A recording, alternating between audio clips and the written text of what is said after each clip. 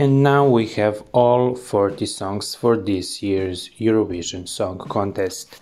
Azerbaijan was the last one to release their entry, and as we know from before, their representative is Nadir. What was interesting about this is that they made fans wait for a long time and everyone got bored from waiting.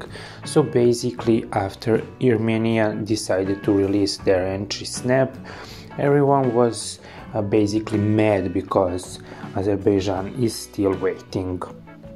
We got a small teaser a few days ago, but it was not revealing too much.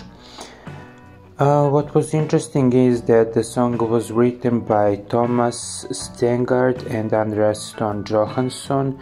The song was just recently selected from a shortlist of 6 songs and around 300 demos that were sent to their broadcaster.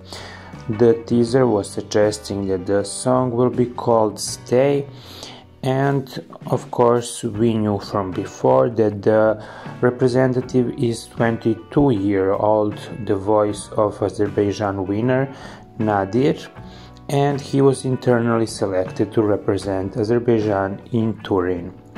At the Voice of Azerbaijan, he was coached by Eurovision 2011 winner Eldar, and during the show Nadir covered multiple Eurovision entries, including the Azerbaijani version of their 2008 entry Day After Day and their winning entry Running Scared together with his coach Eldar.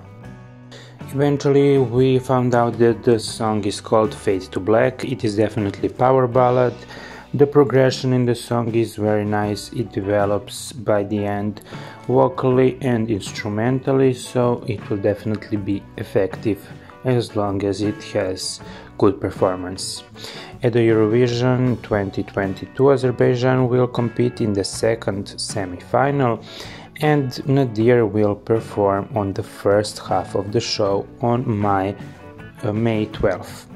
Last year, as we know, the country was represented by Effendi and her song Matahari, which became a huge hit. But eventually she finished 20th in the grand final of the contest.